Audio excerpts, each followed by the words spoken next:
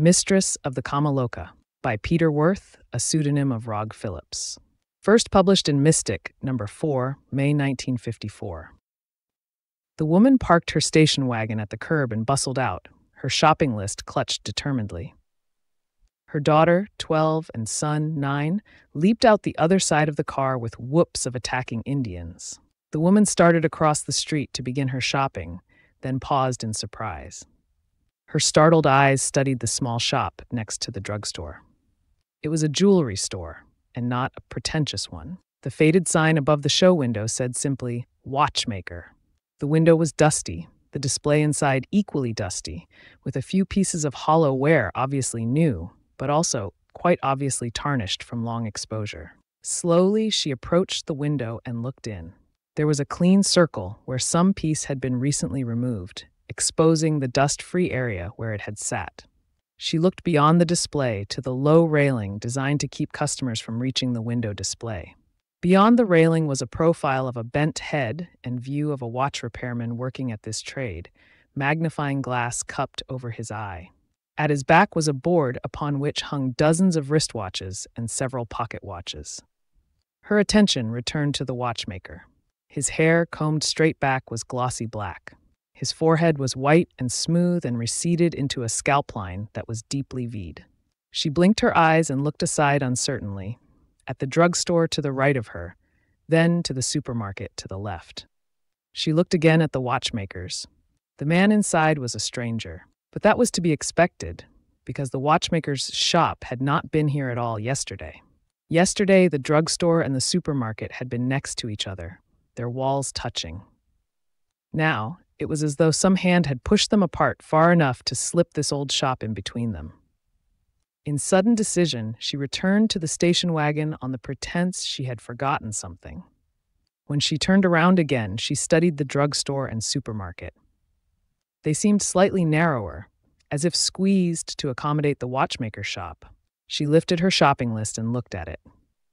There, the last item on the list was "Get watch." Of course. She shook her head dazedly. What kind of a trick had her mind been playing on her? Imagine thinking the watchmakers hadn't been there yesterday when she had left her watch there last week to be fixed. She crossed the street again and marched into the shop. "Is my watch ready yet, Mr. Altschuler?" she said. "I really miss it so." And as the watchmaker turned to search the board for it, she thought, "Imagine!" She jerked back to her surroundings with a mental loss of bearings. Mr. Altschuler was taking off her wristwatch. "I forgot to wind it," he explained. Of course, he had taken it from the rack and put it on her wrist. Now he was taking it off again to wind it. What was the matter with her? She remembered suddenly that she had kept looking at her watch all the way in from the farm. Or had she? Suddenly she wasn't sure, and of course she couldn't have, because her watch had been here all the time being repaired. Mr. Altschuler had opened the back of the case and was doing something to the insides with incredibly small instruments. He said. "I'm glad I decided to check inside again. This will only take a minute." She watched him. He opened a drawer in his workbench and took a very small metal object from a box that contained what seemed to be hundreds. With fine tweezers, he inserted it somewhere in the fine gear wheels. He put the works back in the case and snapped it shut. He put the watch back on her wrist. "How much is it?" she asked. Mr. Altschuler looked down at the counter. There were 2 cards there, one with a string on it and the other with a perforated edge.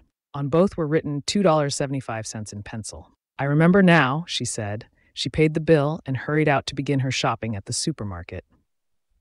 She had to chuckle. It had been the funniest feeling. As she entered the supermarket, another woman paused in front of the watchmakers, then went in. When she came out and went into the drugstore, a man paused before the watchmaker's window, frowning as though he was trying to remember something. "Hi, Sonia." The auburn-haired girl glanced up from her typewriter, her frown of concentration replaced abruptly by animated friendliness. "Hi yourself, Carl," she said. "How's the writing business going?" So, Carl Vance shrugged. "Just raked in $50,000 from movie sale of a bestseller of mine under a pen name you never heard of." He polished his fingernails carefully on his coat lapel. Been shopping around today for a new car. It's a toss-up between a Cadillac and a New Yorker right now, depending on which will give me the color scheme I want. By the way, could you loan me 10 until the bank opens tomorrow so I can cash my check? Why, sure, Carl, Sonia said, reaching for her purse. The next instant, she had discovered the twinkle in his eye. You dog, she gasped. Sometime you'll need money, and I'll think you're joking. I do need it, Carl said, if I invite you to have dinner with me tonight. Sorry, Carl. Your husband again? Carl groaned. Uh-huh, Sonia said. It was a standard joke between them, and she didn't have a husband. She liked Carl tremendously, but there was a tacit understanding between them that dating would lead to emotional complications neither of them wanted. Carl sighed deeply. Is his lordship in? He said. I have something that might intrigue him. Did me. I'll see, Sonia said. What is it? A new deal in Christmas cards. You buy a set of 24 for only 98 cents, and you get a new steam iron, a rebuilt vacuum cleaner, and a 30-inch TV set without additional payment. No kidding? Sonia said, her hand arrested just before the intercom switched to the inner office. How do they do it? Well, you see, Carl said. In order to become eligible for the special offer on Christmas cards, you have to buy a new Cadillac. I get it, Sonia said. You want to talk Craig into buying a Cadillac so you can borrow it. Okay, and if you manage it, I'll let you take me riding in the country. She pushed the switch. A salesman from the Cadillac people is here to see you about your new car, Mr. Barnes, she said sweetly. Okay, the loudspeaker said. Tell Carl to bring the letter in. How did he know? Carl said. Have you ever come up without something from your fan mail? Sonia murmured. She followed Carl through the door marked private. Craig Barnes did not give the impression of being impressive, even when he stood up to his full 6 feet 4 inches of broad-shouldered height. He merely made the office seem small. This was a quality that Carl Vance had never quite gotten used to. It carried over into Craig Barnes' personality. You found yourself listening to his every word, wanting to do what he suggested, wanting to find some way of doing him a favor. If you wanted to be his friend, his enemies, they had a habit of underestimating him far too much. He often complained of this, claiming it didn't give him a chance to feel he came out on top by ability, but rather by lack of common sense on the part of his enemies. And he would add sadly, there's a difference, you know. Craig Barnes shook hands with Carl Vance, eyeing the letter protruding from Carl's pocket. Carl grinned and said, Okay, horsey, here's your lump of sugar. He handed the letter to Craig, adding, Of course, it's really nothing. I'd use it to write a story if I could think of some way to handle it. It might come to me eventually. Some woman that suffered quite a common type of delusion. She saw a building that had always been where it was and had a peculiar feeling that it hadn't been there the day before. His voice drifted into silence as he realized Craig wasn't listening. His bright blue eyes were jumping from phrase to phrase of the letter. A Mrs. Theona Croup, he said when he finished the letter. In Mansfield, Montana. He went to a bookshelf and took down an atlas. In a moment, he had all the information it could give. Mansfield was in north-central Montana, population 850, a cattle and copper mine locality, elevation 4,300 feet, reached by a dead-end highway and a spur track of the Great Northern Railway. He glanced over the letter again, indifferently. Interesting, he conceded, but as you say, quite common. Let me know if she writes you again, Carl. How about having lunch with me and Sonia? Why not? Carl said lightly, grinning at Sonia. That's really what I came over for. The letter was just an excuse. Wait in the outer office with Sonia for a minute or two, Craig said. Got a couple of things to take care of. Only take a minute. He still held the letter from Theona Croup in his hand. When Carl and Sonia closed the door, Craig went to his desk and sat down.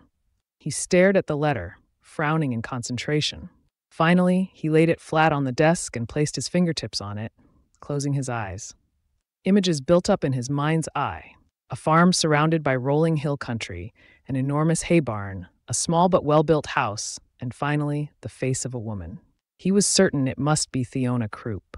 There were 2 children, a boy and a girl. A husband, Theodore, who had few thoughts outside the business of his farm.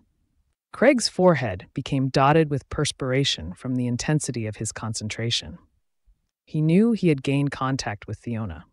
Now he was trying, through that contact, to see the watchmaker's shop. He felt Fiona consciously become aware of his contact and its purpose, and try to help him. Bit by bit, he made more positive the contact between them. Abruptly, he felt a searing pain flash into his mind. He sensed its short-circuiting neural paths. His body jerked convulsively as though in contact with a high-voltage power line. He found himself sprawled on the floor, his chair tipped over. In his mind, echoing and re-echoing, was the memory of a woman's voice, agonized, repeating over and over, "My watch, my watch, my watch." Carl Vance and Sonia Mills came bursting through the door. Sonia rushed to Craig with a low moan. "Oh, my darling, are you all right?" Carl stared closely at Craig and saw he was all right. "Aha," he said. "Now I see why I can't get anywhere with Sonia. She's in love with her boss." "I am not," Sonia flared. "He's hurt." "I'm not hurt," Craig said, getting to his feet, "but maybe Fiona is." He looked dourly at the letter on his desk. Some terrible power. Carl Vance stared at the letter. He guessed what Craig had tried to do. He had himself experimented with telepathic contact by means of a letter from a person, but with no success.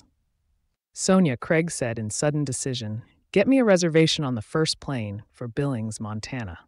I'm going out there and see what's going on." "Make it 2 reservations," Carl said. "I'm going along." "I'll make it 3, Sonia said. "Neither of you are going," Craig said with great firmness. "It's too dangerous this time." Carl and Sonia exchanged a secret smile. Craig Barnes was the son of a female mystic. His mother had had great ability as a medium, fortune teller, and mind reader. His father had been a famous nuclear physicist. Other mystics dreamed dreams of the day when the realm of the supernatural would become integrated into legitimate scientific study. Craig's mother, Olga, had dreamed of a son who would combine her psychic powers with the intellect of a true scientist. When that son had been born, she had dedicated her life to developing to the fullest extent all the latent extrasensory powers with which she was firmly convinced all humans are born, though in varying degree. At the same time, she encouraged the attempts of her scientist husband to interest Craig in purely scientific studies. The results were all Olga had hoped for.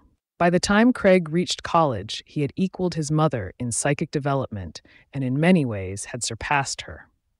He might have turned his back on science, but Olga had carefully instilled within him her dream of wedding science and the occult. That dream caused him to throw himself into scientific study with equal zeal, with the result that by the time he obtained his PhD in physics, he was already a recognized physicist. His father died during his last year in college. His mother died when he was 25. He had had no contact with his father after his death. His mother remained only long enough to assure him she was all right. She returned 2 weeks later to let him know she had located his father in a school. After that, Craig was entirely alone. His great dream was to discover or invent some bridge between the astral and the material that would be independent of the human mind. The more he delved into the subject, the more impossible it seemed. But Craig was convinced that such a bridge must exist. He dedicated his life to finding it. There were 3 avenues of study. First, he might discover it himself through research. Consequently, he continued his scientific studies, gaining a reputation as an independent nuclear research scientist. Ostensibly, that was the sole function of his office. Second, there was the possibility that someone else might beat him to the discovery. So he kept abreast of the mystic field and in fairly close contact with writers in that field such as Carl Vance. If even a whisper of such a discovery were made, he would be one of the first to hear of it. Third, some natural or supernatural phenomenon might be uncovered that would point toward the principle that would underlie such a bridge with the supernatural.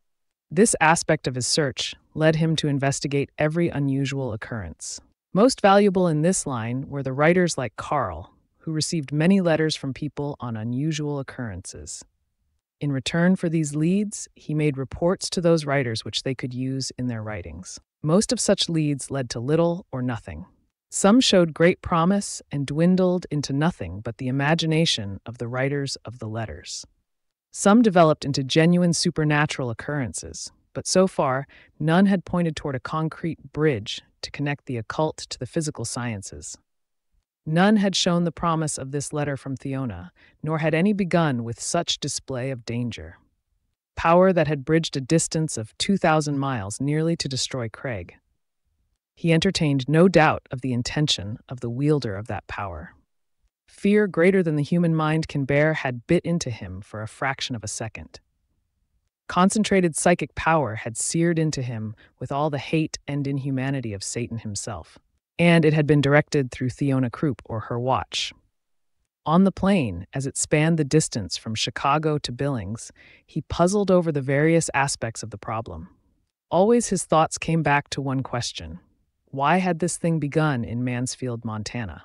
Because it was off the traveled path and therefore less likely to be discovered or interfered with. Was it connected in any way with the many reports of flying saucers over Montana, or the detailed though unverified reports of huge globular spaceships landing in northern Montana? There was another possibility that Craig had entertained from the first moment he read about Mansfield in the Atlas. Mansfield was a mining center. That meant that tunnels were being constantly extended, this way and that, deep underground. Had one of these mining tunnels broken through to something underground? It was a possibility that disturbed him. To encounter something new and as yet not powerful enough to defy control was one thing. To plunge into the midst of something already too powerful for the science of man to cope with would be entirely different. It was for that reason he wanted to investigate alone, but he had been overruled. However, he kept these thoughts to himself. "Where's Billings?" Carl Vance asked as the plane circled in for a landing. Craig and Sonia smiled. The landing field did seem to be alone in a mountain wilderness. They and two others were the only passengers in the airport bus. It encountered little traffic on its way to town. Eventually, it pulled up in front of a brick front with a modest sign announcing the Northern Hotel. Inside was a small lobby packed with overstuffed chairs, each occupied by someone who obviously intended to remain where he was indefinitely. The clerk, thin-chested and consumptive, eyed them suspiciously. "Miss Mills is my secretary," Craig explained. "By the way, where can I rent a car for a week or so?" "Why, the clerk hesitated. A man rose from a nearby chair. "You want to rent a car, mister?" he said. "I've got one I ain't using right now. You can have it for $50. That too much?" "That's what I expected to pay," Craig said. "It's a Ford, kind of beat up, but with a good engine. It'll get you there. Come on outside, and I'll show it to you. My name's George Purdy." "Fine, George," Craig said. "Sonia, you go upstairs. Carl and I will meet you in half an hour. We'll eat, and then we can use the car to look over the town." He turned again to the man named Purdy. "All right, George, let's see the car." George Purdy led the way, with Craig and Carl on either side. They went down a side street from the hotel. The Ford, a 1948 sedan, was parked at the curb. "Here's the keys," he said, fishing them out of the pocket of his jacket. "Fine," Craig said. "I suppose you want the week's rental now." He took a thick billfold from his pocket and took out 2 20s and a $10 bill and gave them to Purdy. "Anytime you want to get in touch with me," Purdy said, "I'm generally in the lobby." He stuck the money in his pocket and walked back toward the hotel. Craig stood watching him depart. "What's the matter?" Carl Vance said. "Something wrong?" "I don't know," Craig said. "It seems impossible. No one knew we were coming. I doubt that anyone here ever heard of us, and certainly they wouldn't know what we look like." "Then what's eating you?" Carl demanded. "Nothing," Craig said, "except that Purdy was too convenient. Look, Carl, that jolt I got in the office was deliberate on the part of someone very dangerous. Someone able nearly to kill me over a distance of 2,000 miles as soon as he sensed my contact with Mrs. Krupp.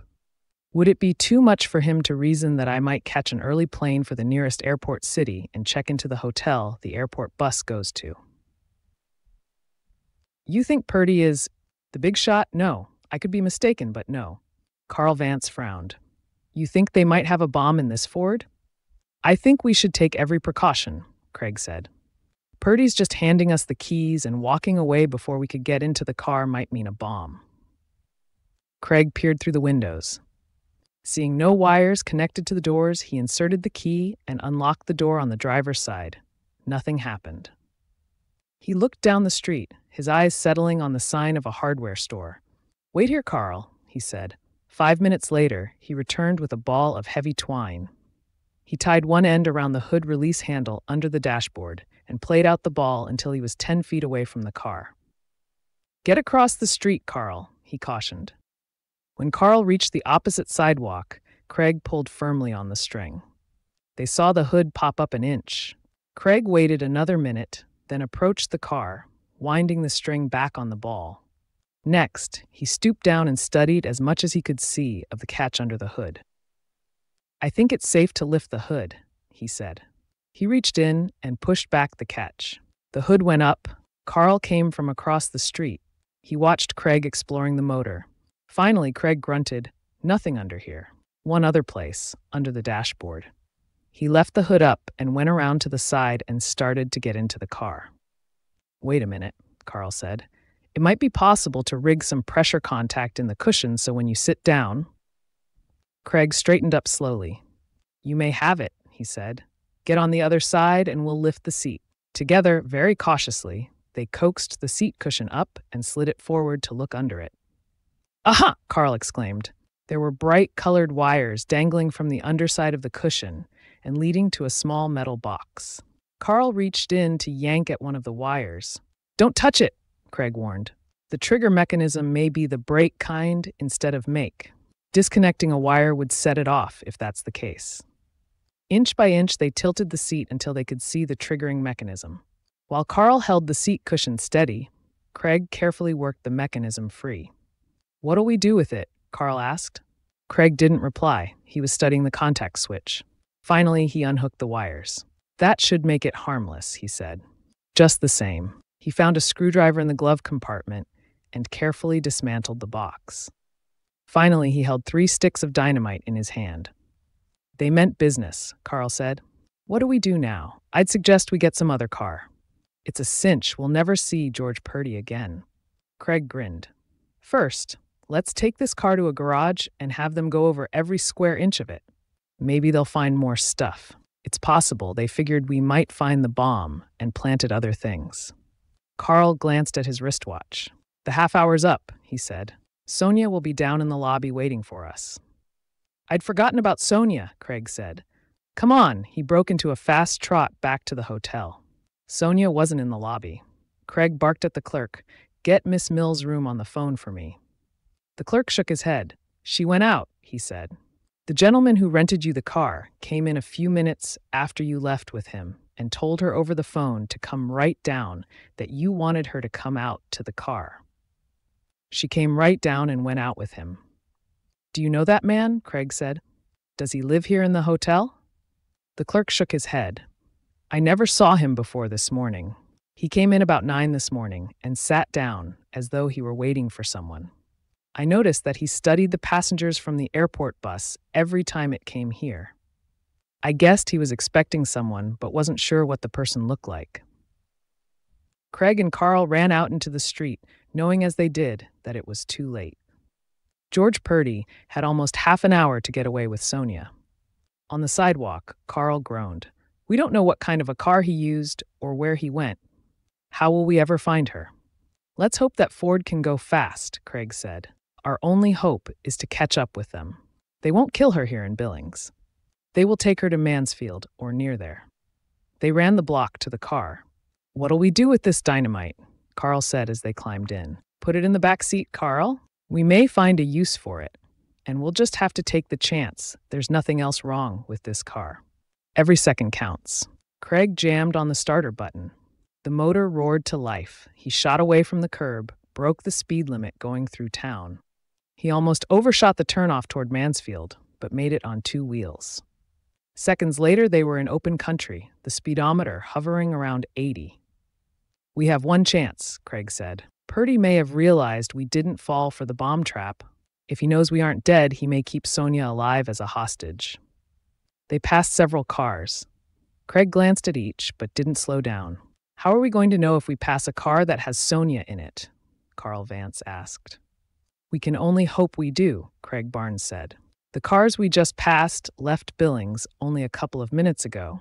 If they have Sonia in a car and are taking her to Mansfield or near it, they would have started at least 15 minutes before we did and gone fairly fast. That means we will probably be more than halfway there before we catch up with them. And George Purdy, besides being easy to spot if he's the driver of that car, would recognize this car and perhaps do something to give himself away. We have the psychological advantage. I hope they haven't killed her, Carl said, his agony of anxiety showing on his face. The instant they do, I'll know, Craig said harshly, and God help them. Carl looked sharply at Craig as Craig's voice broke and looked away again, embarrassed at seeing such raw emotion on a face that was ordinarily reserved and friendly. They were silent as the car hurtled on, eating up the miles. Suddenly, Craig braked the car almost to a stop and turned off the highway into one of the many side roads.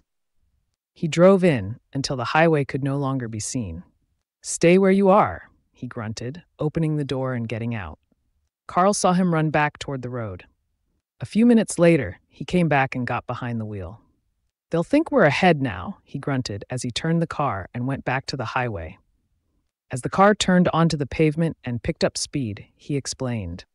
I saw a car off on a side road. I thought it might be them. I guessed their strategy. Wait until I whiz by, then follow me. But now I know the car. It's a '52 Buick. I touched Sonia's mind for an instant. They don't intend to kill her. They're going to take her to their headquarters. Then we'll follow them there? Carl asked. We'll try to. I didn't dare contact her longer than an instant. We're onto something so dangerous that, frankly, Carl, we may not come out of this alive. We're dealing with the Kama-Loka. Everything points to it, and I don't see how it's possible unless there is something behind it so terrible that I am afraid.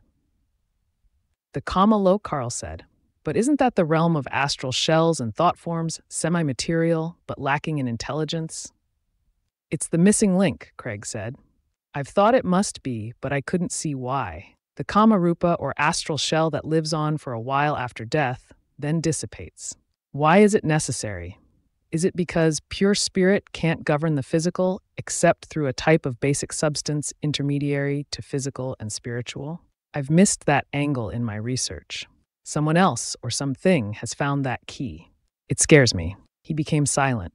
Carl stared ahead, trying to digest what Craig had said. The miles passed swiftly. From time to time, they saw the tail of the '52 Buick ahead. It was going at a steady 85 miles an hour, all the highway would permit. The Ford gained on it on straightaways and fell back on curves where it had to slow down more because it was a lighter car. Tell me more of what you think on this Kama-Loka business, Carl said finally. Why did you pick that term in particular? It's Sanskrit. I've always considered it synonymous with the astral. In a way, you might say the astral is included in the Kama-Loka, Craig explained. The Kama-Loka could also be called a plane of reality, just as the material universe is a plane of reality. They are both real in the physical sense. Atoms, as we know them, interact by means of their fields and emanations, which have interlocking action. That is the basis of chemistry. One part of the field of one atom is shaped so it can fit into a part of the field of another atom. That forms chemical union. Craig shot the car off the road and along the bank to get past slower-moving cars going on both directions, then skidded back onto the highway without having slowed down. The way I picture the Kama-Loka, he went on calmly, is as a field of similar atomic units, but much smaller. I think mesons are the atoms of this finer reality. They can synthesize with other mesons, but not with atoms, and vice versa. But when they are built up into large structures, they can act upon large structures of the atoms we know by means of their total field structure. Such a structure is the astral body of the living person. How it builds up, I don't know yet, but I think the soul has something to do with it. The soul is on still a different plane of reality, and I don't have the slightest inkling as to its basic nature, though I have plenty of theories. One thing seems that the soul can form shapes made of mesons and make them so solid that they pass for ordinary matter. And I don't believe the soul can operate on ordinary matter directly, but only through the mess and structures, or Kama-Loka. Sometime maybe we can go into it in more detail. Carl frowned as he digested this information. How does all that fit into what we're running into? He asked. I wish I knew, Craig said.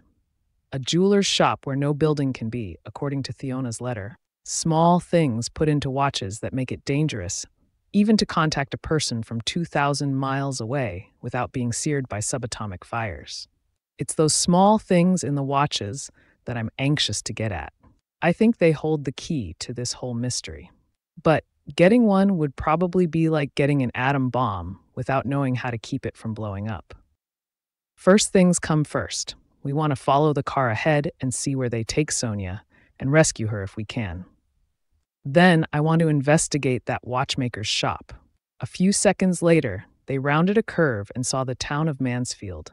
It was in a valley, a few hundred houses, a grain storage warehouse, railroad tracks, stock pens by the tracks. The highway wound downward off the mountain pass they had gone through. The Buick was half a mile ahead of them, in sight part of the time. Craig had to concentrate on the road ahead. Carl watched for the Buick. Suddenly, he saw it turn off the highway. They aren't going into town, he said to Craig. Slow down after the next switchback. I think I can spot the road they turned off on. There was no missing it. Tracks of scorched rubber on the pavement marked the turnoff plainly. They almost passed it themselves, Carl said. The dirt road wound among the giant pines for a few miles, then became narrower and went uphill gradually. Once they saw the Buick across a narrow valley, still going. I wonder if they saw us, Craig grunted. I'm beginning to think they intended us to follow them. You mean a trap? Carl said. If it is, what do we do? Walk into it, Craig said. We didn't come here to play safe. Yeah, sure, Carl said, swallowing. Craig grinned. Wish you were back at your typewriter, Carl? Oh, no, Carl said airily. Nothing I like better than to tangle with people who plant bombs in cars and kidnap women. Craig chuckled dryly and slowed down, wary eyes surveying every square inch of the scenery as it unfolded ahead of them. It had rained a day or so before. The tracks of the Buick were visible in the soft spots. Here, Craig said suddenly. The tracks turned onto a narrow pair of ruts going into the woods. Craig went past the turnoff for a few yards. At a stretch where the road was dry and hard, he turned into the grass and backed the Ford into the concealment of a thicket. We'll go on from here on foot, he said. I doubt if that wagon trail they took goes very far. They followed the pair of ruts well to one side, going forward slowly and with extreme caution. Sometimes they had to creep closer to the road to make sure they were still paralleling it. Then they would retreat into the protection of the silent forest. It took them half an hour to go the quarter of a mile. Suddenly, Craig put his hand on Carl's shoulder. Look up there, he whispered. Carl looked where Craig pointed and saw the roof of a building through the trees. The roof went up the side of a steep hill for 100 yards. That building is an ore processing plant, Craig said softly. The two men stole cautiously to the edge of the forest. The other mine buildings could be seen across the clearing. The Buick was parked in front of one of them. What do we do? Carl whispered. They could have lookouts in those buildings who would spot us if we showed ourselves.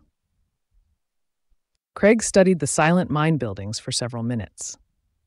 Suddenly he said, This is what I think best. You stay here and watch that Buick. We can't sneak in until after dark without being spotted. I'm going on into town and investigate. I'll be back by dark. One of us has to remain here to make sure if the Buick leaves that it doesn't take Sonia. Now listen. Craig made a noise like a scolding squirrel. When I come back, I'll make a sound like that as I come in. That way you'll know it's I. Okay, Carl said. When you come back, bring some sandwiches if you think of it. I'm hungry. Craig ran silently and swiftly back to the car. His eyes darted keenly around, studying the grass. There were faint signs that might be from several people approaching the car. No one was in sight, and no one was in the car as he approached silently and peered in through the windows. He hesitated, then got in, starting the motor quickly and backing out onto the road. He was ready to drop to the floor of the car, but no shots came. He frowned uneasily. Why had they let him go when they had him? Because they didn't know where Carl was? Or were they so sure they had him that they could let him have his freedom a while longer? He shrugged off the feeling of uneasiness. It was possible that they were as afraid of him as he was of them. After all, he had reached across 2,000 miles to contact the mind of a woman he had never seen. They might be treating him with caution because of that, and to a certain extent they might be right in dealing cautiously with him. His lips settled into a grim line. He realized that perhaps his only hope lay in the powers behind this thing, underestimating him. They were swift and deadly. Getting him preoccupied with a bomb planted in a car while they kidnapped Sonia was evidence of real cunning, especially when they were only going on the surmise that someone would come to investigate, and they had no idea who or how many people it would be. He thought of Carl. The grim line of his mouth relaxed into a tight smile. In a way, he hoped they would capture Carl. Carl was a little telepathic. He could contact Carl much easier than he could Sonia, and if Carl and Sonia were together, it would make things less difficult. He reached the highway and turned toward Mansfield, less than a mile distant. The forest dwindled to small pines, then was replaced by wheatland that went up to the city limits. He slowed to 25 miles an hour and sent his mental probes toward Carl. He nodded his satisfaction. So far, Carl was safe. Carl was still watching the Buick and hadn't seen any movement from the mine buildings. Carl, of course, was not aware of having been contacted. Ordinarily, he might have sensed it, but right now he was too concerned about what might be happening to Sonia and too busy fighting the impulse to do something on his own to rescue her. Craig considered trying to contact Sonia, then decided against it. The memory of that searing explosion in his mind when he contacted Fiona would not easily be forgotten. He had reached the city limits. His attention turned toward the buildings that lined the main street ahead of him. The short business district. He recalled what Fiona had said in her letter about the shop of the watchmaker. It would be sandwiched in between the drugstore and the supermarket. But abruptly, he swerved into the curb, shut off the motor, and in a swift movement slid out of the car on the sidewalk side. He was directly in front of a pool hall. He went inside without hesitating, walked swiftly but inconspicuously toward the back. As he hoped, there was an alley exit. He opened the door and stepped out into the alley. Not until then did he pause to question his actions. Without slowing down, he walked to the far end of the alley in the direction of the business district. On the side street, he went toward the main street, strolling at a lazy pace. When he reached the corner, he turned toward the business district, but not before he had glanced the other way. In that brief glance, he saw the car he had just left. Parked alongside it in the street was a police car. Turning his back to the scene and continuing toward the business district, he slowly exhaled a sigh of relief. He had acted unquestioningly on what some people would call a hunch, but which he knew to be what many hunches are, a telepathic alarm system in the brain which acts when someone has turned hostile attention on a person. By a margin of seconds, he had escaped the final trap set for him. He knew what it was now. The Ford had been reported stolen and a statewide alarm sent out for it. The police would have arrested him and locked him up as a suspected car thief. It might have taken days for him to clear himself in an out-of-the-way place like Mansfield. He still wasn't out of danger. Someone in the pool hall might have noticed him and might describe him to the police. He hastened his steps, not daring to look back lest the police get curious about him. A burning desire to see the shop of the watchmaker obsessed him. A block away, he saw the sign of the supermarket. Partly hidden by that sign was another for a drugstore. Fighting the impulse to break into a trot, he hurried along. He was almost at the entrance of the supermarket when the sound of a police siren exploded behind him. It was almost on top of him. Not daring to look in that direction, he went quickly into the supermarket. Had he seen the sign above the watchmakers that Fiona had described? He was almost sure he had, as he pushed through the turnstile and hurried toward one of the half-dozen aisles leading toward the back of the store. At the first cross aisle, he stepped behind a high stack of canned tomatoes on sale and risked a glance toward the front of the store. The police car was plainly visible outside, and two policemen were entering the store with drawn guns. Now, there was no question of whom they were after. For an instant, indecision held him. He could give up and try to tell them the truth. He almost decided that way. Then lights flashed on a gleaming wristband on one of the policemen. A wristwatch. Keeping low, he ran with long, silent strides toward the swinging doors at the rear that led into the storerooms. He made it just as he was seen. The doors swung closed on the loud shout. An open rear door invited him. He ran to it, pushed it open, then ducked back behind the concealment of a pile of cartons. He heard heavy footsteps. He saw a policeman rush out the door into the alley. More heavy steps sounded, slower. He saw the second policeman open the back door and look out, gun ready. A loud voice from the alley called, "Maybe he's still in there. Take a look around before you come out." From his concealment, Craig saw the cop look around him, his complexion turning slightly green. He turned back to the alley door and called out, "He ain't in here. Maybe he ducked into the drugstore. I'll run back out front and hold him from that end." More loud footsteps, then deep silence. Craig was alone, but with a policeman in the alley and one out front. The one in front was afraid, which meant he would probably shoot if he saw the prospects of danger threatening him. Craig groaned. To have been so close to the watchmakers, and yet so far! He waited, listening. There was nothing but silence. He began looking around him, considering ways of escape. The room was filled with orderly stacks of large cartons. His eyes dwelt on several large cartons of toilet paper against the wall nearest him. A plan formed. The rolls of paper would be good protection against bullets. He searched farther. There was a two-wheeled truck, and hanging from a nail on the wall by the alley door was a grocer's apron and a cap. They would be a fair temporary disguise. He tiptoed out from his concealment and peeked out a window into the alley. He could see no one. He tiptoed to the door to the front and peeked through the crack. Customers and clerks were all near the front, huddled together for protection and courage. Beyond them, outside on the sidewalk beside the police car, was one of the cops, looking very brave with his drawn gun. A grin flicked over Craig's worried expression. It vanished as he noticed something about the huddled customers and clerks. On the left wrist of each of them was a watch, its metal band gleaming brightly as though recently polished. He looked down at his own wristwatch. It gave him a start to see it. Then he remembered that he hadn't visited the watchmaker. Not yet. He tiptoed back and carefully loaded several cartons of toilet paper onto the hand truck. Next, he put on the canvas apron and the cap. There was only a chance that this clumsy ruse would fool the cop in the alley, but it was his only chance. Undoubtedly, the one out front had used the police car radio to call for reinforcements.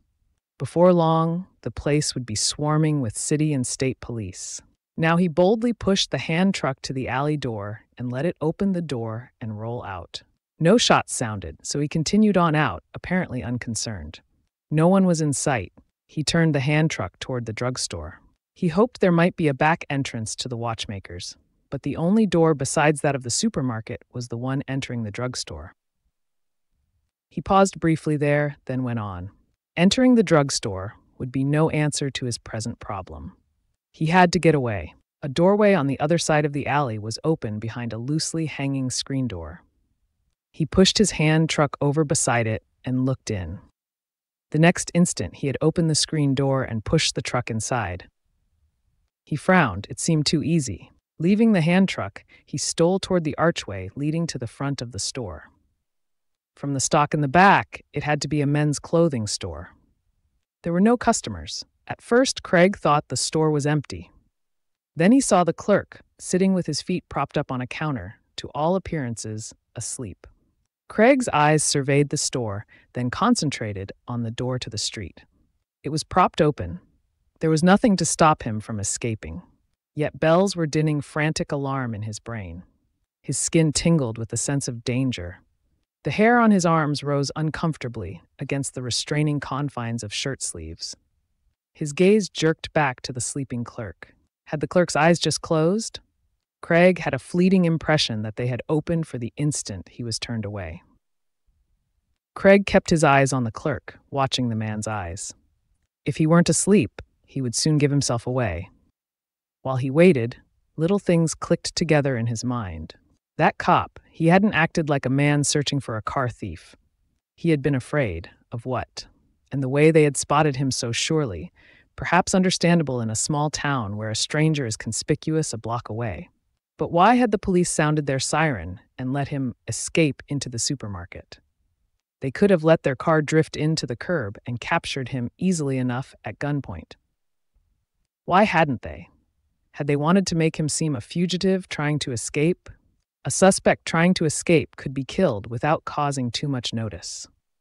The way things have built up, Craig thought, I could walk out that door and be mowed down by bullets, and 100 witnesses would be willing to testify that I had been running from the law.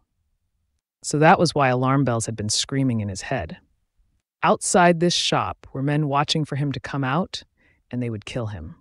They intended to kill him. With him dead, Sonia could be killed and her body dropped down some abandoned mine shaft. Carl could be caught and killed. After that, no one in the outside world would know that anything sinister was developing here in Mansfield. A town full of slaves. Craig's eyes fixed on the clerk's wristwatch, gleaming from the overhead lights of the store. Suddenly, a gleaming wristwatch band seemed the most sinister thing in the world to him. A memory hit him with cold shock. He wanted one of those wristwatches.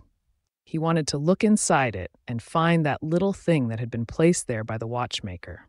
And here was the ideal opportunity to get one. Sneak up on the clerk, knock him out perhaps, and slip off his watch. Inch by inch, he crept toward the clerk, ready to drop down out of sight at the first sign of movement from the clerk or out in the street. The clerk continued to sleep, and now Craig could hear the soft snoring sound of his breathing. He was a man in his early 40s, his nationality indeterminate. He might be Armenian or Russian or even French, thick-chested and long-armed, suggestive of a black-haired spider with a hawkish nose and 2 full lips, a type that gravitates towards small shops the world over.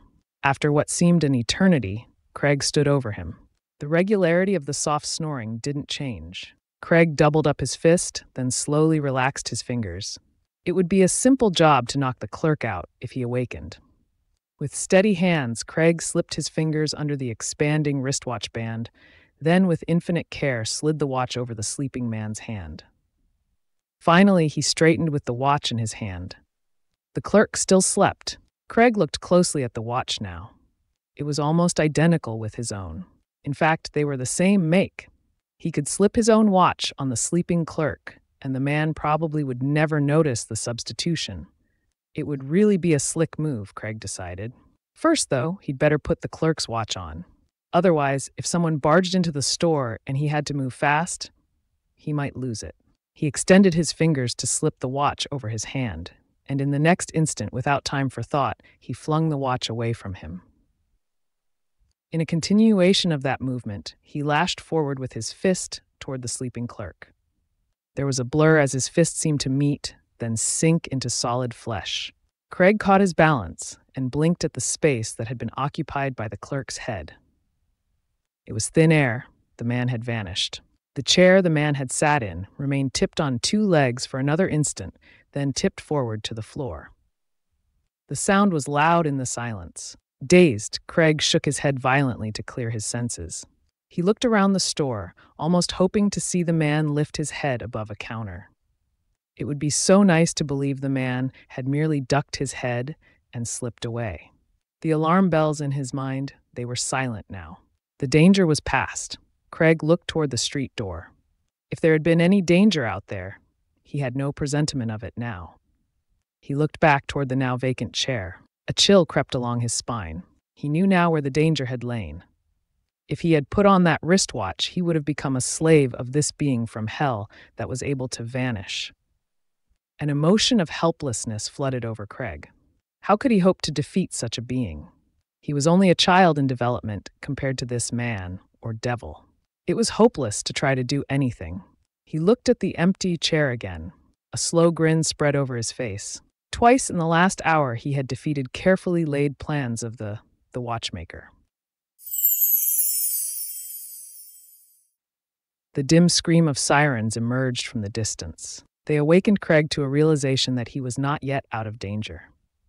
But it was with relief that he realized this was a tangible threat closing in on him. The contrast with what he had just been through was so great that he found himself discounting the danger, welcoming it. Then he realized that it was still the same threat. The watchmaker had failed in his greatest attempt. He was continuing his first plan of attack. The scream of sirens was deafening now. Craig retreated toward the back of the clothing store. As he reached the archway to the rear room, he saw two state highway cars coming from opposite directions stop out in the street, uniformed men spilling out with fat, blunt tear gas guns in their hands. He ducked quickly into the back room. Sirens screamed into the alley at either end. Craig looked around him, hoping to see a place to hide, but knowing that any place would be futile. He glanced up at the smooth ceiling. No skylights, not a chance of escape. He groaned at the inevitableness of his being caught. Suddenly, the frantic searching of his eyes discovered something he had missed before. The narrow cracks of a trapdoor in the floor. There was a ring, almost hidden under caked dirt. Visions of an unused and musty black hole of a basement made Craig hesitate. Then he dug his fingers into the dirt, holding the ring, and broke it loose. As the trapdoor lifted, he saw wooden steps streaked with fungus. There was no time to test them. He went down, lowering the trapdoor over his head. Total darkness enveloped him. A second later, loud footsteps sounded on the floor above. He had been none too soon. Carefully in the darkness, he felt downward, step by step, with his feet, making sure each step would hold him before putting his full weight on it. Finally, he stood on the floor. His eyes, accustomed to the darkness now, could make out faint pinpoints of light around the edges of the trapdoor. There was no other source of light. No windows, or if there were windows, they were so caked with grime that they were opaque.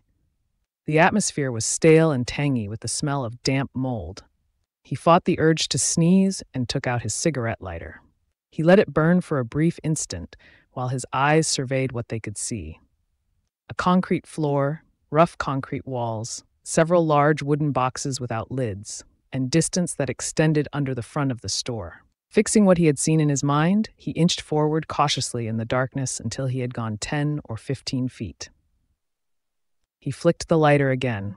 About to quench it, he gave a grunt of satisfaction and let it burn. He had seen what he had hoped to see, an opening in the side wall that would lead to the basement of the building next door. He went to it and looked through. He saw another basement similar to the one he was in, but here there were signs of use. A furnace that had probably been used during the winter to heat both stores, piles of cardboard boxes nested together, a swept floor, and a stairway leading up to a landing in front of a door. He closed the cigarette lighter and stood in the darkness, listening. Everything was quiet. His eyes adjusted to the darkness again. He could see light on the stair landing where it seeped past the door. Should he go up those stairs and try the door? He considered this. It was risky. The police, not finding him in the clothing store, might try neighboring ones. And anyway, the whole block was being watched. He considered contacting Carl's mind again to see what was going on there at the mine. But if they had caught Carl and put one of those hellish wristwatches on him, it could be dangerous. He flicked the lighter and glanced at his own watch. 5 o'clock, 2, maybe 3 hours until dark. Everything considered, he decided it would be better to wait at least an hour before doing anything. The police might not find the trapdoor. They might believe he had escaped. Business in the stores would resume its normal pace. Then it might be possible to slip away. Using his lighter once more, he fixed himself a hiding place behind some cartons and sat down. He lit a cigarette and relaxed, watching the gleaming coal at the end of the cigarette, his thoughts reviewing what had happened. The function of the little device placed in watches was now more clear. It was a punishing device, primarily. It might be a device to improve contact with or control of the mind of the wearer, but its primary function now seemed to be punishment. At least, Craig reflected, that fit the picture he was building up better. The being that had posed as a sleeping clerk was probably the mastermind, and almost certainly was not a living man. The finer matter of the Kama-Loka or astral plane could be congealed into a semblance of solidity and form a materialization. But there was no evidence pointing unmistakably to dematerialization of the grosser atoms of the material plane. Still, The whole thing seemed to stem from Mansfield being in a mining section. Sonia was being held at a mine, for one thing. Craig's thoughts returned to the mine aspect of the problem. If a shaft had broken into some underground place, had it released long imprisoned spirits of the dead? Or had it uncovered some strange machine which living persons were using? There were plenty of legends pointing to the ancients knowing the secrets of the occult. Or had there been living humans in that underground place? He considered this angle and rejected it. The food angle alone made it highly unlikely. He returned to the watchmaker, the mastermind, and that was an accurate name for him. Never had Craig Barnes encountered an enemy so quick, so multi-layered in his thinking. In his office in Chicago, he had been in contact with Fiona Krupp less than 5 minutes when that psychic bolt of force had struck into his mind. No one could have known who he was, nor what he looked like, yet careful and elaborate plans had been made for his reception. The enemy was a master of the defense in depth, with booby traps every step of the way. Even now, being bottled up here in this basement might be another facet of the attack. Another idea jumped into Craig's line of reasoning. The only way the watchmaker had appeared to slip up was in allowing Fiona to write that letter to Carl Vance. Was it possible that even that wasn't an unintentional error, but rather the first step in a deliberate plan? It was a startling thought. What would be the purpose of it? To bring him out here? That was far-fetched. But suppose it were true. Craig turned the idea this way and that. The watchmaker wouldn't have done such a thing to invite destruction of his plans, whatever his eventual plans might be. Could it be the first move in a campaign to destroy all living persons with enough ability along psychic lines to constitute a threat? A hopeless task. There were thousands. In every country in the world, there were men and women with powers so great that they could face the combined forces of Satan and come out relatively unscathed. So it couldn't be that. There remained only one other reason the watchmaker could have had deliberately to coax him out here to Mansfield, and it jibed with what had happened so far, to a certain extent. Maybe completely. If he assumed the watchmaker also had planted tests of his intelligence on the fatalistic grounds that unless he survived those tests, he wasn't worth catching. That one reason was that the watchmaker wanted slaves with the power to help him in his scheme. It made sense. Having enslaved all of Mansfield and found his slaves practically useless to his plans, the watchmaker had tried for bigger game. An uneasy fear seeped into Craig's emotions. That psychic blast in Chicago could have been deliberately non-lethal, given only to entice him out here. The enemy might only be playing with him, waiting for the opportunity to put an enslaving wristwatch on him. If it ever got to the point where the watchmaker decided it was too much trouble to land him or too dangerous to play him anymore, he might have the ability to destroy him anytime, any place. Right now, for example, such terrible power was appalling. The watchmaker might be able to materialize right here in this basement, in the darkness a few feet away. He would do so without the faintest whisper of sound, able to see with unknown senses everything here in the darkness. Such superhuman powers. Craig felt like a moronic child as he contemplated such vast potentialities. All his life, he had struggled upward alone, except for his mother, in developing his own powers.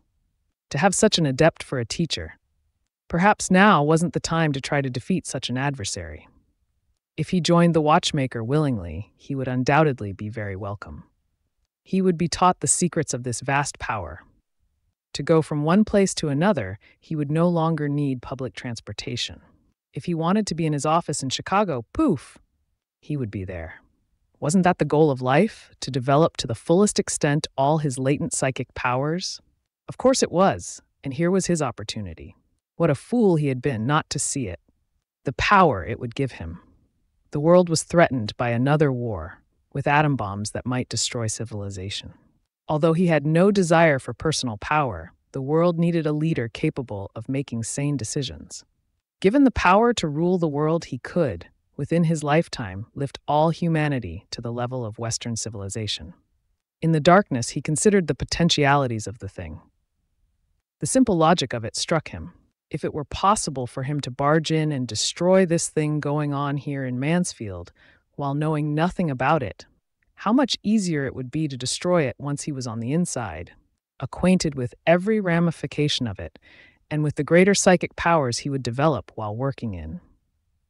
And if, which seemed more than a possibility, he lacked the ability right now to bring complete defeat to the watchmaker, wouldn't it be better to join forces with him and wait until he stood a chance?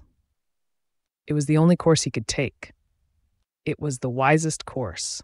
Here was something he had spent years searching for in the laboratory, a bridge across the planes of reality that could be operated from the material plane independently of the undemonstrable processes of the human mind. Because it seemed to pose a threat to mankind, or might give the watchmaker a temporary power over a few people, perhaps to their own betterment. He had rushed in like Don Quixote to topple the enemy windmills. He chuckled in good-natured tolerance of his foolish initial bravado and knight-errantry. Actually, the watchmaker had been very considerate of him, pinning him down while not actually hurting him in any way. The great could afford to be lenient with stupid mortals, allowing them to arrive at the correct decisions with a minimum of coaching. And in the long run, that made the stupid more willing, more loyal. With a deep sigh of contentment, Craig got to his feet. He knew what he would do now. He would march up the steps and give himself up to the police. The watchmaker would straighten everything out with the law, and everything would be all right. He wasn't sure just how the boxes around him were distributed. Automatically, he took out his cigarette lighter and flicked it on. He blinked in the feeble rays from the small flame, peering into the gloom at the dancing shadows, and saw the watchmaker. "Hello," the watchmaker said. Craig was fascinated by the movements of the man's lips, the slow, perfect enunciation of the one word. A tremendous wave of goodwill and friendliness came at him from the man. "Allow me to introduce myself," the man continued. "I'm Gustavus Altschuler." "Hello," Craig said. "I'm Craig Barnes." "I have been standing here in the dark, listening to your thoughts," Altschuler said, his voice rich and deep, with a suggestion of tolerant good nature. He chuckled. "Very good thoughts, too. I like a man who jumps in, then stands still in the excitement long enough to think things through.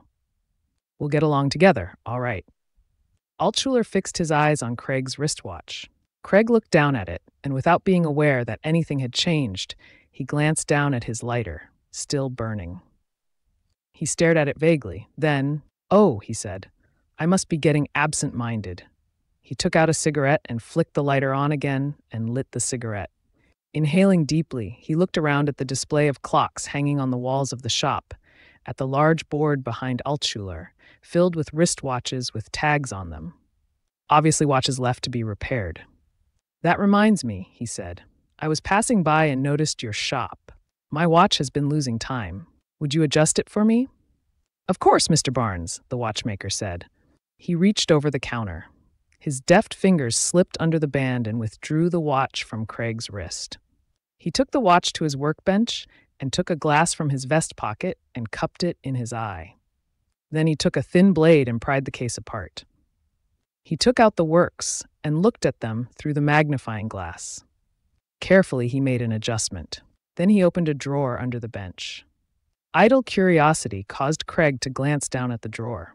In it was a pile of small metallic shapes too fine for his eyes to make out in detail. He saw Altschuler daintily pick one up with a pair of tweezers and start to insert it in the works of the watch.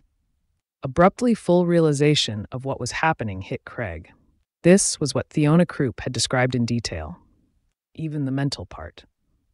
A second ago, he had had a vague feeling of having passed the shop and dropped in.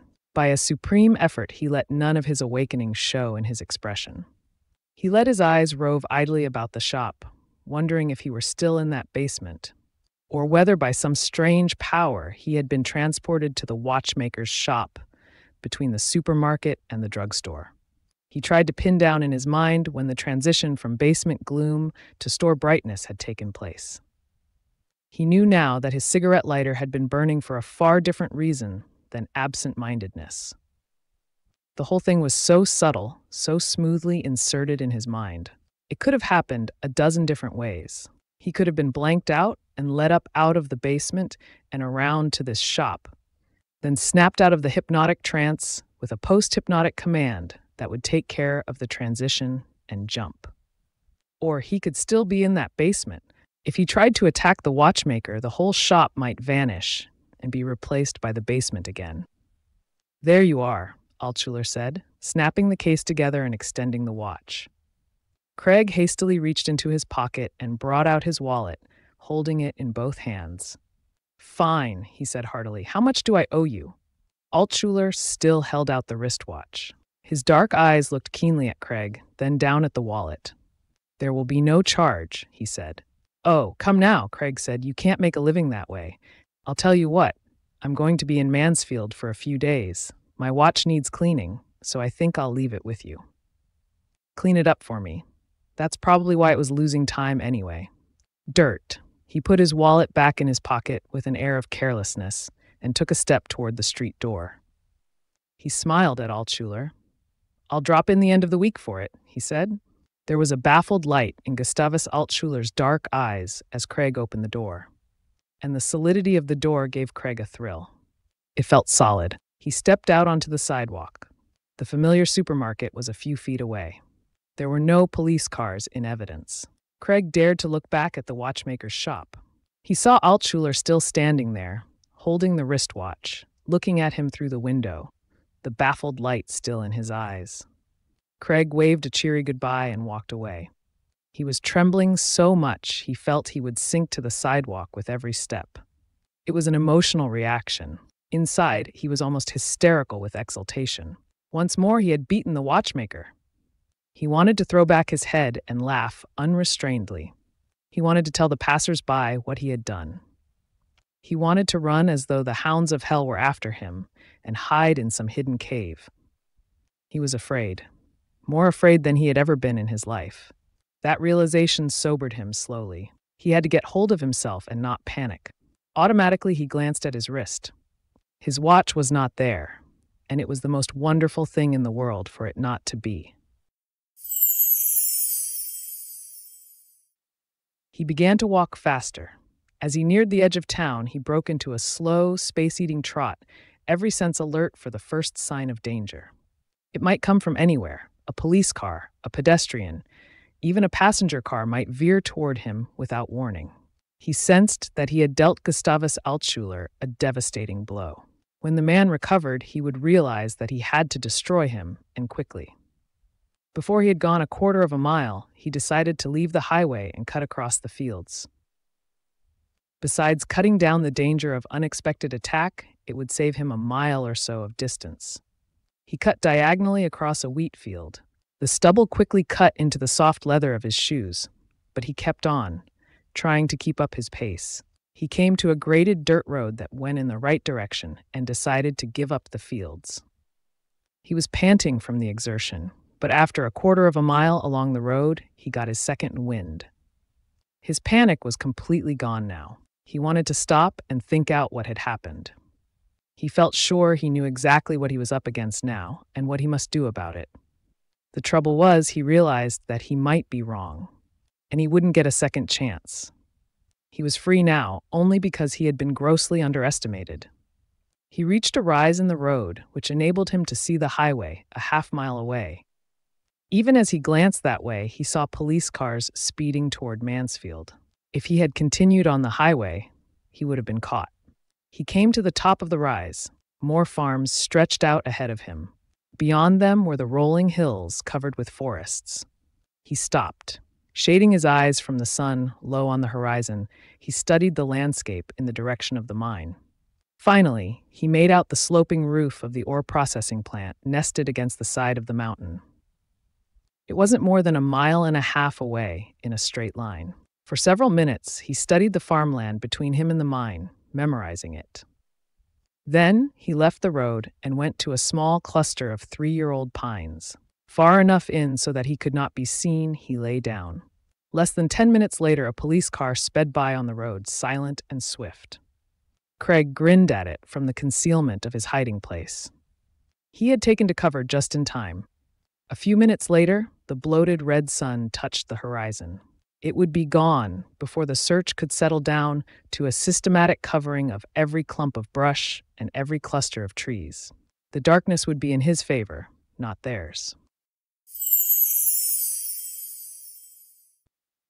Inch by inch the sun set until it was gone. For a little while, the illusion of growing brightness and dimming visibility, that is the twilight of the northern United States, remained. Then the shadows of night grew strong. One star after another winked into existence. A thin crescent moon hung at an unnatural angle high in the eastern sky. Far away, a dog howled mournfully, as though sensing that this night might bring death. Craig stirred himself and stood up, stretching to loosen his muscles that had become stiff with inaction. He left the thicket and stood in the wheat stubble, looking along the road. Back toward town, he saw lights of a car that moved slowly. From time to time, a spotlight briefly surveying a cluster of trees or a clump of bushes. The systematic search had begun, and he had no doubt that if he were illuminated by the spotlight, he would meet with a hail of bullets. There were only two possible futures ahead of him now: victory or death. Ignoring the police car, which was still a half a mile away, he looked up into the sky, locating the North Star. From it, he turned his eyes until he had picked out another star in the direction of the mine. It would move with the passage of time, but it would do as a guide. He remembered suddenly Carl's request for him to bring back some sandwiches and smiled in the darkness. The memory made him realize he was both hungry and thirsty. He reached down and broke off a straw and put it in his mouth. As it grew wet, it tasted slightly sweet and rather pleasant. He began walking through the wheat stubble, keeping his eyes on the star so he would keep a straight line. He wanted to reach his goal on the button and not have to blunder around in the darkness searching for it. Not only did his life depend on it, perhaps the future of the human race depended on it. If he didn't destroy the monstrous thing he had uncovered, it would grow too big for any man to stop. He reached a barbed wire fence and climbed over it. Making sure of his direction again, he kept on.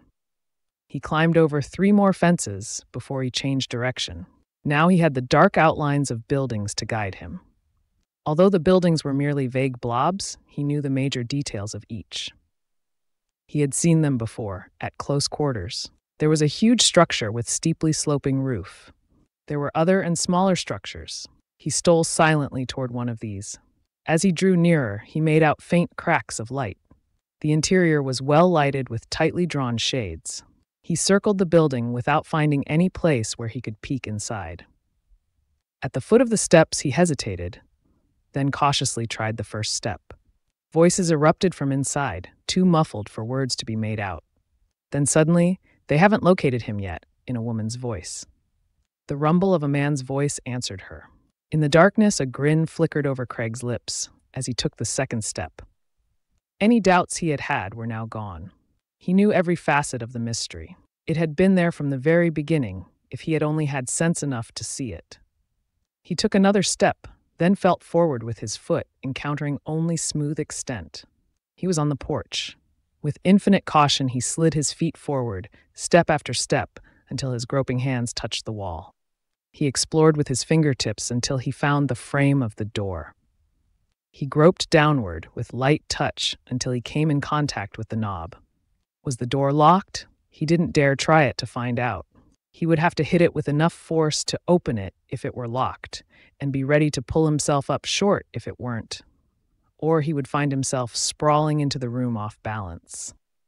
He had to have an instant of surprise in his favor. The freedom of the world depended upon it. With his hand on the doorknob, he drew back and bunched his shoulder. Throwing every ounce of physical strength he possessed into the one convulsive movement, he hit the door, twisting the knob at the last instant. The splintering of wood was a deafening sound. Craig landed on his feet, his eyes trying to adjust to the bright light. 2 figures moved, blobs of color in his eyes.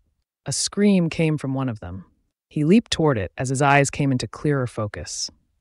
He lashed out with his fist and felt it encounter something hard. He whirled. The man was staring at him with wide eyes, still paralyzed by surprise. Without a pause, Craig darted in and seized the man's hand, clawing at the wristwatch. The man screamed just as the wristwatch came free. Craig felt a numbing shock constrict his fingers and paralyze his arm. He was thrown backward by the constriction of his own muscles. The force ceased abruptly. The watch had fallen from his hand to the floor. He shook his arm in a frantic effort to get it to working again. With a bellow of fear and rage, the man charged at him, fists flailing. Craig sidestepped, letting the man lurch past him. He worked at his arm some more during the precious seconds he had gained. It remained partially numbed and useless. The man charged again. Craig didn't get out of the way in time. A heavy fist struck him in the mouth and sent him backward, bringing up against the wall. The man followed, reaching Craig with several long punches that had lost their main force. The element of surprise was no longer in Craig's favor. He sidestepped and got away from the wall. He weaved and danced just beyond reach of the man, darting in for quick jabs. He was beginning to sense that he might lose this fistfight. The terrible cost if he did lose it, it made him desperate. With a wild lunge, he got in past the man's guard. Then he went berserk, his fists working like pistons. The man stood up under the blows stubbornly. Sobbing his despair, Craig backstepped out of range. Suddenly, the man dropped his fists. "All right," he said. "You don't have to hit me anymore. I'm myself now, for the first time in a long time." "Thanks," Craig gasped. He turned from the man and bent down beside the woman. He touched her face. She moaned weakly and moved. With swift desperation, Craig hit her just under the ear. Her head jerked, and she became limp again. He straightened up and looked at the man. The man looked from Craig to the woman, his eyes mirroring fear. "There's some sleeping pills she used to make me take," he said. "Get them," Craig said. The man left the room. In a moment, he returned with a small pill box. He handed it to Craig. Craig opened it and recognized the drug from the capsules. Ignoring the man, he bent down beside the woman and pushed a capsule into her mouth, well back. When he squeezed her mouth closed, she gulped convulsively, swallowing the capsule. He repeated the performance several times until he had given her almost a lethal dose, enough to keep her unconscious for at least 12 hours. He straightened. "Where's my secretary, Sonia Mills?" he demanded. "She's down in the cave," the man said. "That other feller is down there with her. They caught him skulking out in the woods near the ore plant." "Can we get down into the cave from here?" Craig asked. "Yes, sure." The man went to the woman and bent down, taking a keychain from her dress pocket. "What's the matter with Mommy?" Craig whirled in the direction of the voice. A little girl was standing in an open doorway, her eyes swollen with sleep. "Mommy's asleep, Pat," the man said patiently. "You go back to bed. I have to go out with this man." The innocent little face turned toward Craig. Then the little girl's eyes turned toward the splintered door. "What's the matter with the door, Daddy?" she asked. "It got broke, honey. Now you go back to bed. You should be asleep." "I was." The little girl smiled very gravely at Craig and went back into the bedroom, closing the door. The man looked at Craig without expression. "I'll get a flashlight," he said. "It's in the pantry." He disappeared through another door, returning a moment later with a 5-cell flashlight. Craig followed the man outside. Less than a quarter of a mile away was the headlights of a car and a spotlight cutting a wide path over the wheat field. The man turned on the flashlight. The next moment, the spotlight on the car went out and the headlights began moving swiftly toward them. "Turn out the light," Craig said. "And move fast. That's the police and they're after me." "I can well imagine," the man said, shutting off the flashlight. "I'm doing this for all of them." He trotted ahead in the darkness with Craig right behind him. He stopped at a small building. The sound of metal grating against metal became lost in the louder sound of the police car turning off the road into the driveway. The door swung open. Craig followed the man into the interior darkness without hesitation. "Close the door," the man said. When it was closed, he turned on the flashlight and reached past Craig to slide a heavy bolt in place in the door. Craig's eyes were wide with surprise at what the flashlight revealed. Almost the entire floor was the floor of an elevator. In the rafters of the building were large drums with cables attached to the top of the elevator frame. The door they had just entered through rattled violently. "Open up in there or we'll shoot," a loud voice demanded. "That's Murch," Craig's companion said. "Get on. He's likely to shoot." Craig stepped onto the elevator. His companion pushed the control lever over to full speed, and the elevator dropped so swiftly that Craig gasped in alarm. Seconds later, it slowed abruptly to a stop, level with a rough passageway shored up with heavy timbers. The two men stooped and went into the passageway. It went straight for over 100 yards, then ended at a rough archway cut in solid stone. They stepped into a high arched tunnel, whose walls were smooth and without cracks, and whose floor had shallow grooves an inch apart running parallel with the walls. "This is the original tunnel," Craig's companion explained. "It ends back that way with a cave-in about 200 yards. The big room with the machine is up ahead." They came to a steel wall barring the way. There was a small door in it. The man unlocked the padlock with one of the keys on the ring. He was taking the padlock out of the staple when he jerked suddenly. The next instant, a deafening explosion sounded. As Craig caught his slumping companion, a sound like a hammer blow erupted from the door. Another explosion came from down the tunnel. "That damn merch!" the wounded man grunted. "Get through that door and leave me here before you get shot." He meant to hit you, not me. Craig recognized the sense of that, but he hesitated. "How do you shut off the machine?" he asked. Another bullet splattered against the door so close to him that he could feel its heat. "I don't know," the man groaned. Craig pushed open the door and leaped inside. He groaned as he realized he had forgotten the flashlight. He had to have it. Dropping prone, he inched out until he could reach it and shut it off. He pulled back through the doorway and slammed the heavy metal door shut. When he turned on the flashlight again, he saw the heavy sliding bar that would lock the door from this side so that nothing could break it down. He regretted not bringing the wounded man in with him. He knew, though, that he had been right. The police were his friends and would get him to a doctor quickly if he needed it. He turned his back to the door and directed the flashlight beam ahead of him. The passageway continued on as far as the light penetrated.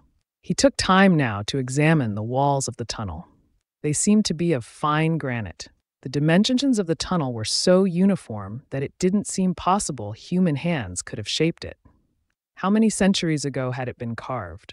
10,000 years more, perhaps, during the peak of a prehistoric civilization far in advance of the present one. Or were some of the legends and tales of ancient cultures built by creatures from out of space true? There might never be an answer. Craig hurried forward along the tunnel. It seemed to widen far ahead. He tried to keep track of distance and soon guessed he must be under the hill where the ore processing shed was. At last, he reached the end of the tunnel and stepped out into a large space with the roof broken up into small domes supported at their common lower points by pillars 6 feet thick. He stood still, playing the flashlight beam past the rows of pillars in search of something that would seem to be the unknown machine. What would it look like? He couldn't think of anything. It might not even look like a machine. Finally, he shut off the flashlight and stood in the darkness, letting his eyes adjust. And presently, through the darkness, he saw a faint bluish glow. He realized at once that it wasn't light. It was astral light similar to the human aura. No spectroscope or camera would have registered a thing. He went forward in the darkness, holding out his hand to keep from bumping into a pillar. He didn't stop until he was less than 10 feet from the pulsing blue aura. Every cell of his body tingled with exhilaration as though intoxicated. There was psychic force here greater than anything conceivable, and it was independent of any living or sentient entity. He hesitated about turning on the light, trying to visualize from the shape of the aura what the machine itself would look like. It was quite large, standing about 10 feet high, and perhaps 6 by 8 feet on its base. It seemed more to be a huge block of solid stuff than a machine made of parts. But that might not be so. The human aura didn't follow the human shape, so the machine might be almost any shape. Craig didn't waste time on further speculation. He turned on the flashlight. What the light revealed was disappointing. A rod of metal roughened by oxidation, a dull gray color, rose from the stone floor. The rod was about 4 inches in diameter and 4 feet high. He would have passed it by if he hadn't seen its aura in total darkness. He walked around the rod, searching for some small detail that would indicate structure or controls. There was nothing, yet he was certain this was the machine. He reached out to touch it, but drew back his hand. The rod might be radioactive, almost certainly was for the machine still to have power after so many centuries. He drew away from it with new caution. He circled it slowly at a distance of 5 feet without finding anything pointing to the nature of the machine. How did it function? He thought of the principles of high-frequency radio waves. With them, the shape and size of the broadcasting antenna was very important. But from radio theory, the natural frequency of this rod would be in the longer infrared band, and certainly not in anything that would indicate something mental. "Of course!" he exclaimed aloud at a sudden inspiration. The rod is only the material anchor of the machine itself, and the machine is in the Kama-Loka, the astral plane. Craig went over to one of the thick pillars of stone and sat down with his back against it. He shut off the flashlight and laid it down beside him on the floor. He closed his eyes. He was suddenly tired, exhausted. He hadn't had any rest for so many hours that he couldn't remember when he had felt fresh. It would be so nice to just sleep a natural sleep and forget everything. The machine could wait. He was safe here anyway. He had the keys, and the door was barred from inside. And anyway, the machine shouldn't be shut off. It was such a wonderful instrument, a bridge between two universal planes of reality, a bridge uniting two universes into one. It could make gods out of mortals. Look what it had done to Gus Altschuler. Craig's lips parted in a smile of confidence. He knew his thoughts were hypnotically induced by Altschuler. The man was somewhere in this underground cavern, or at least his astral body was here. He wanted to lull Craig until he could get here in the flesh and deal with him. Kill him. But Gus wouldn't kill him. Not good old Gus. He wanted him to be his partner. Together, they could present this machine from a lost era to the world. It would advance civilization 1,000,000 years overnight. Gus walked out of the shadows and stood over him. He no longer seemed a mere mortal. His aura was laced with white and silver and gold and subtle variations of purest blue. Only a true god could possess an aura so beautiful. "Come, my child," Gus said with godlike dignity. "Stand up beside me at my right hand. You shall be my son." Craig smiled. It was the final booby trap of the mastermind. If he disassociated himself from his physical body for even an instant, Gustavus Altschuler would unleash the full force of the machine and destroy his soul. But if he stayed within the protection of knit matter behind his unbroken astral shell of protection, he could never shut off the machine. He looked up at the god who invited him to join him, be his son. It seemed impossible that such a god could harbor an evil or treacherous thought. It was his own evil and suspicious soul that dreamed up such absurd thoughts. He wasn't worthy of becoming full partner of such a god himself. Craig felt the tingling separation of spirit and body begin with his lower extremities and creep upward toward his hips. Ahead of him lay destruction of his soul. No, ahead of him lay the power and peace of true Godhead, backed by the infinite power of the bridge that linked two universes and made them one. Gustavus Altschuler extended a hand to help him rise. "Gus the watchmaker." Craig smiled slowly. He felt the disassociation of his astral body become complete, but he continued to lie within his physical frame as though still tied to it. He looked past Gus at the machine. He could see it now in all its intricate details and studied it in search of the controls. The astral projection of the watchmaker was solid to him now, and he was ready. He leaped to his feet and lashed out at Altschuler, knowing that he could not hurt him, but only knock him temporarily out of coordination. In a straight battle, he could hope for nothing but stalemate. But one thing was in his favor. Gus had swung from the one extreme of underestimating him to the other extreme of overestimating his powers. Gus was afraid of him. Gus was basically a coward. He projected that thought at the godlike figure with its beautiful and fantastic aura. The figure drew back and wavered. In that instant, Craig darted around Gus to the machine. There were several control buttons, each with a strange symbol under it. He would have to guess which control shut the machine off. 6 control buttons, 1 chance out of 6 for mankind. Or 2 chances before Gus rallied. Viciously, Craig jabbed down on a button. The almost inaudible hum within the machine grew higher in tone. Once more, Craig jabbed at a button. In the same instant, he felt himself lifted by a terrible force and thrown across the cavern. But even as he felt himself hurtling toward destruction, he sensed that the machine was off. He had shut it off.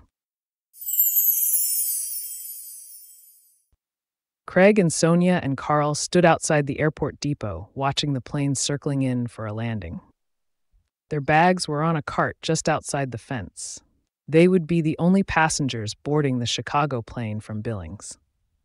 With the bags they had brought from Chicago was a small wooden box. In it was the metal rod that had anchored the machine to the material plane. The rod was cut up into small sections. "Well," Craig said, "I'm glad that's over." He turned to Carl with a broad grin. "And don't you dare show me another letter from your readers for at least a month. I want to rest up. Besides, if you showed up with another letter during the next month or two, I would be too busy to see you. I'm going to study the alloy of that rod." He turned his grin on Sonia. "What's eating you?" he said. "You look as mad as a wet hen. You've been that way ever since I rescued you from that room in the ore house." "Certainly I'm mad," Sonia said. "When we get to Chicago, I'm quitting my job." "Why?" Craig asked, a twinkle in his eyes. "Why did you have to let us stay locked up without food or water for almost 24 hours after you could have rescued us?" "I'll tell you why. You went to sleep. I know you were tired, but why couldn't you have rescued us first and then slept in a nice, comfortable bed?" "I'm sorry," Craig said contritely. "If you'll stay on the job, I promise never to do that again," he chuckled. "But that isn't all," Sonia went on inexorably. "I came out here to help you solve a mystery." "What happened?" "Nothing. That's what happened. Nothing. I sat in a boardroom with nothing but mice for company the whole time." "You were lucky," Craig said. "I would have traded places with you." Carl chuckled. "Can the act, Sonia. You know you wouldn't quit your job for anything." "You were just unlucky this time. Maybe next time you'll be captured by a fiend who likes to torture women." "That isn't what I mean," Sonia said, half angrily. "And another thing, how did you know that Theona Krupp was the real power behind things?" "I didn't at first," Craig said soberly. "Things just began to add up. They don't all add up even yet, but they never do in psychic phenomena. I should have guessed from the start, though. The jolt I got when I tried to contact her by the psychic emanations from her letter. It wasn't anywhere near a full blast. She could have killed me if she wanted to. But she was in love with me." Carl and Sonia both gasped. "How do you figure that?" Carl said. "Let's do a bit of reconstructing the way I see things," Craig said. "Gus Altschuler owned that mine.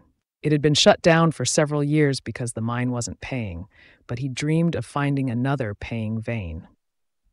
He had his watchmaker's shop, and on weekends he would go out and do a little mining on his own. He broke through into this ancient tunnel. It didn't seem anything but an old tunnel to him, maybe a natural formation. He didn't know much about formations. Then, he and Theona fell for each other and used to meet secretly at the mine. He didn't know she was psychic. One day he showed her his tunnel. She saw the aura of the machine and got excited about it. While Gus watched over her, she went into a trance and left her body and learned how to turn the thing on. When it was turned on, it was easy for her to find the store of those little pilot sets sealed up in that metal box she showed us after it was all over. And it didn't take much experimenting for her and Gus to find out their purpose. Some of them were control units. Others were receivers. She and Gus wore the remote control units, and Gus inserted the receivers in the watches. The real power was in that machine. It obeyed Theona's every wish with an exactness that must have come from centuries of scientific perfection. She saw a way to expand her power until she ruled the whole world with that machine. Gus thought he was her partner in it, but he was just a pawn in her larger scheme. She planned to get rid of him eventually anyway. But then she got to reading about my investigations of things as written by our friend Carl, who likes to build me up big to make things interesting for the readers of his articles. And she undoubtedly saw my picture in a magazine. She decided I was the one to rule the world with her. But even with me, she wanted to have the upper hand. She was in love with me, though. "When did you decide that, mastermind?" Sonia said. "When Gus had me completely in his power and suddenly couldn't do anything about it. I was in his shop. He had put the receiver gadget in my watch. All he had to do was put the watch on my wrist. I couldn't have prevented it, and suddenly I was able to stall him off and walk out of his shop. It was then that everything clicked into place. The only thing that could account for my being given my temporary freedom was someone weakening. There was no reason for that unless Fiona were more than a slave and were in love with me. Up until that moment, I had believed what she implied in her letter, that she was an unwitting victim. That, of course, was a factual description of what the real victims, the townspeople, went through. That machine could plant any kind of illusion in a person's head. So, Carl said, it was love that tripped up Fiona. Partly, Craig said. He lit a cigarette and watched the plane coming in for a landing. It was mostly something more basic than love, conscience. Did you ever notice how many criminals behave with utter stupidity when they are just on the point of getting away with their crimes? Look at the Robert Hall kidnapping case. The kidnapper got away with it. He had the $600,000. All he had to do was sit back and use a little common sense. Instead, he carted the money around with him in taxis and parked it in hotel rooms. He showed it to people he didn't know. He practically forced people to turn him in. His conscience demanded that he pay for his crime. Look at the Shuchi murders in Chicago last fall. He intended to make the deaths all look like deaths from burning. But he put a pillow over the head of one child and wrapped a nightie around the head of another. He left the gun on the scene. He told his girlfriend, in effect, that he was going to commit the murders before he did it.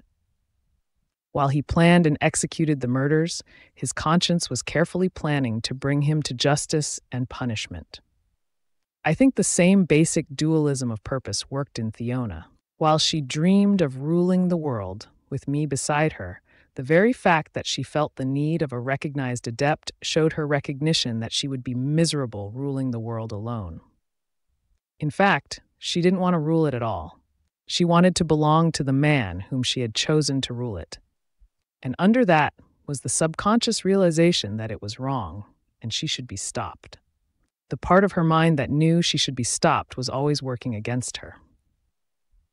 Craig dropped his cigarette and ground it out with his shoe. He looked at Sonia and sighed deeply.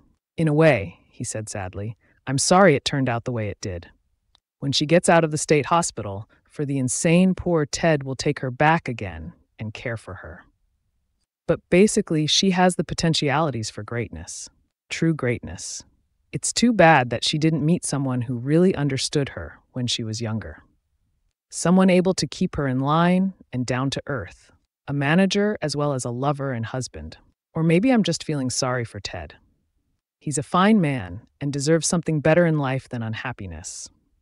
Sometimes I wish I could reach into the lives of such people and straighten them out, make them happy. You too? Sonia said with mocking softness that tried unsuccessfully not to reveal sympathetic understanding. Even me, Craig said stubbornly. At times I suppose every man wishes he could rule the world for its own good. You know, Carl Vance said, that's an interesting thought. Now that I think of it, maybe even Hitler's guilt complexes worked toward his ruin. Some of his actions and decisions make sense in that light. He stared at the passengers getting off the plane and coming toward them. Suddenly he shuddered. What's the matter, Carl? Cold? Sonia said. No. I'm just beginning to realize that if I ever go crooked, the person I'm going to have to be most afraid of is myself. I wonder what became of the watchmaker? Craig said absently. The police said he skipped out. Probably it was just as well he did. He lifted his arm and glanced at his wrist. Oh, good Lord, he exclaimed. My watch, I forgot to get it.